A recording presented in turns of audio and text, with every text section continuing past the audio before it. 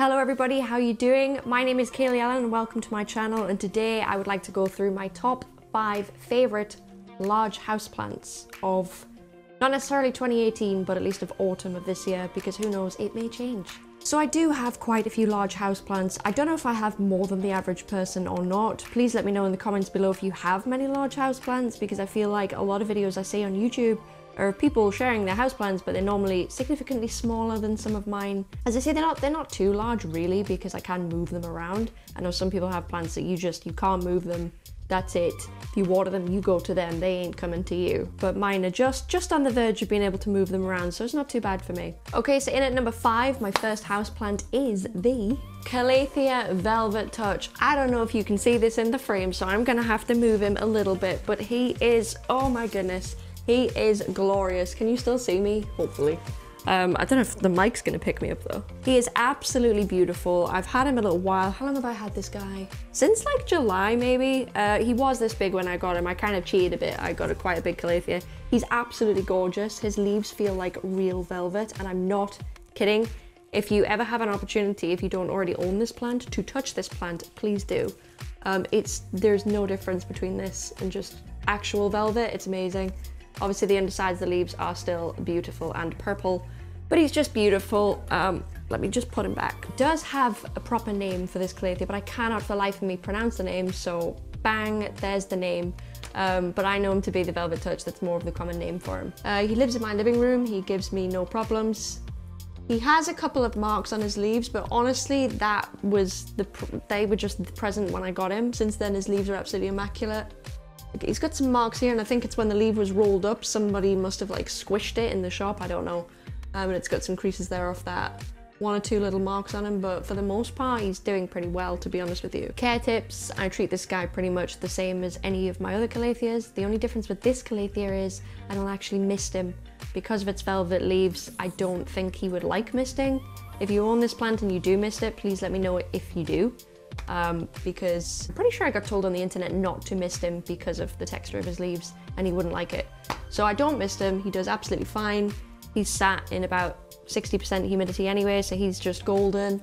Again, I water him the same way that I would water any other Calathea that I have, and he is just beautiful, as you can probably tell. I'm very proud of him.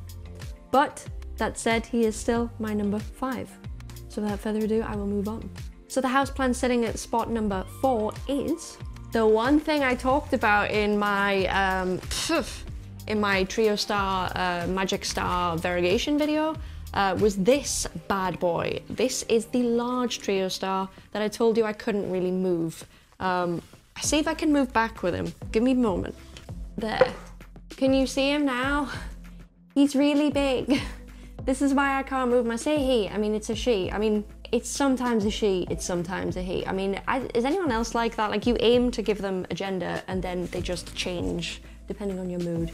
But this is absolutely beautiful. I'm considering, if anyone, I don't know if you can pick this up on camera, but there is a section here that I'm actually considering trimming and propagating this one little node, because I don't know, the other leaves fall in a certain formation, and I think it's just weird to have this little extra bit sticking up top. So I might trim that down and propagate it and possibly do a giveaway on it, because who doesn't want a Trio Star? Especially one that's come from this absolute beast. So look at her, she's beautiful. She also lives in my living room, quite close to the window actually, just because she's variegated and she needs quite a bit of light. But she's very happy. She doesn't have a single, and I'm very proud of this, she does not have a single brown tip anywhere on her, and I don't understand why, because this one here, I don't know if you can tell on camera, this one has a couple of brown tips, but this one, it's immaculate. Every leaf is immaculate. There is not one brown tip, and I'm not exaggerating at all. Every single tip, perfect. But this still sits at my number 4. I don't know why it sits at my number 4. I think it could be because I have 2 of them. Obviously you can see here, this is the one you may have seen in another video.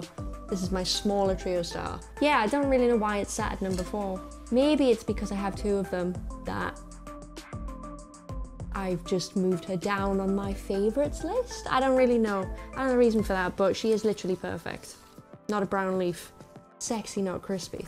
Okay, so let's move on to plant that takes the 3rd place on my list of top houseplants. So if you haven't seen my video on why is your trio star not variegated, this is not a trio star. It may look very, very similar. If I just move this a second to the plant next to it, it looks very, very similar to a Calathea trio star, but it is not. It is the Calathea magic star, and it is number 3 on my list. I don't really know why it's number 3. I think part of the reason is it's just so bushy. I find it to be a lot more luscious and thick than the trio star that I have, or really both of the trio star that I have. I don't know, it's just, it doesn't get a lot of press, I guess, because a lot of time it is mislabeled as a trio star, and it isn't.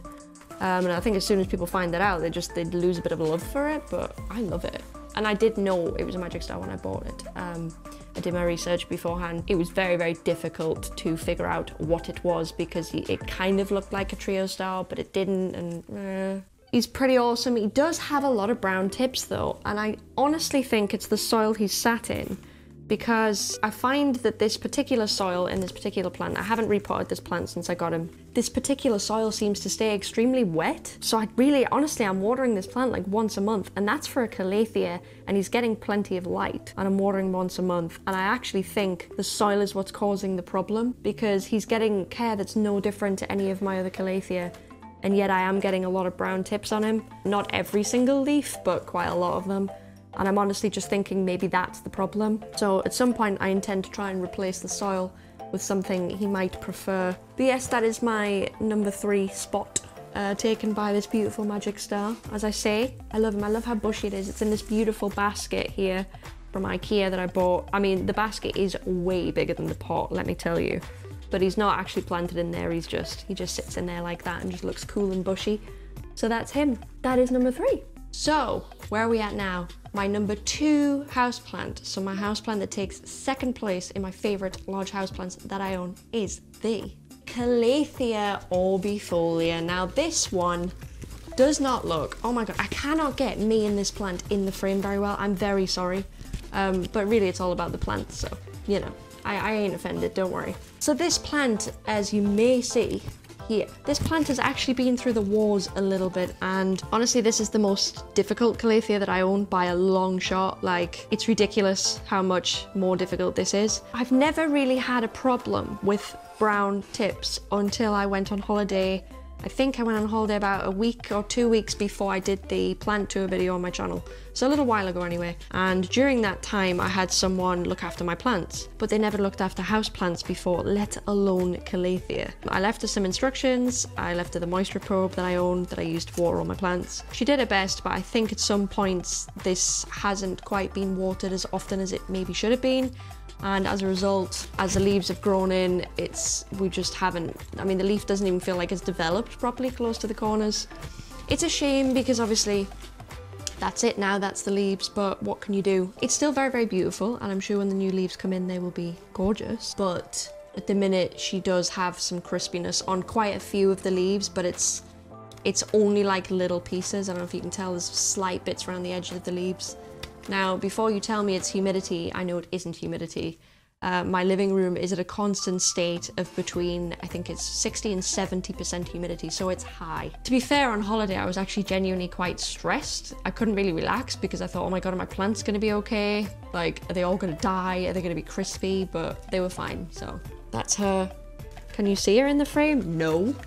I'm doing a terrible job of this. I am going to do another houseplant tour at some point, maybe when it gets to winter, so maybe December I might do another one. Just a very quick one though, it won't be as long as the first one. That didn't need to be that long. So when I do a new plant tour, you will see these properly, and I will make sure you get a proper view of these. Which brings me to the top plant on my list, and I think if you've seen my houseplant tour at all, I think you know where I'm going with this one. So without further ado, I'll show you my number 1. So my number 1 favorite large houseplant that I own is my beautiful alocasia, and also known as elephant ear, and I call this guy Big Al. If you've seen my houseplant tour video, you will have seen this guy before. Personally, I think he is absolutely beautiful. Just very recently, he has a new leaf coming in, and I am unbelievably happy about that.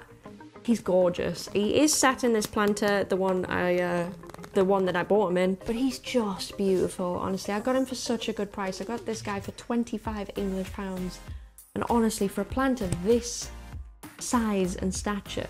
I'm in love with him. I don't know if you can get an idea of how large he is. Let me try and move back with him 1 second. Can you see him now? He's very large. This is just the worst video for large houseplants. I'm gonna put him down now because I can't just stand here and hold him while I talk. 2 minutes. So that was my top 5 favorite large houseplants. As I say, I do think I have a bit of a thing for large houseplants. I don't know what that is. I think for me personally, I like houseplants because I like the lush green type of houseplants, with the exception of my alocasia. But generally I like a plant to fill up a space. I would rather have less plants and have large ones and really like make a statement than have like loads of ones kind of lined up.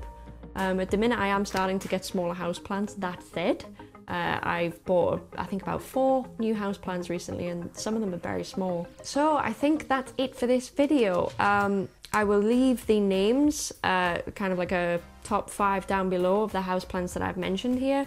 If you'd like to see a care video on any of these plants, please let me know. The only reason I haven't done any care tip videos yet is because I kind of don't know what to start with. Do I start with the trio style? Do I start with an orbifoliate? Like, there's so many different plants that I have. I don't really know where to start. Like, I would love to do an alocasia care video because I don't really see many of those knocking about the internet. Unless it's the alocasia poly, which everyone seems to own, which I actually don't have. Well, that's it for this video. Thank you very, very much for watching. I hope I didn't go on too long. I hope you got a good view of the plants. I can't tell yet. I haven't edited yet, so I don't know how much of the plants you could see there. Now I have to put all of these houseplants back downstairs, one by one. There's also a link down below to my Instagram, but my Instagram is Let's Wet My Plants for anything plant related. I also have a personal Instagram. If you wish to follow that, you're more than welcome to. I will leave that also down below in the video description. Thanks very much for watching. Have a great day, and I'll see you in the next one. Bye.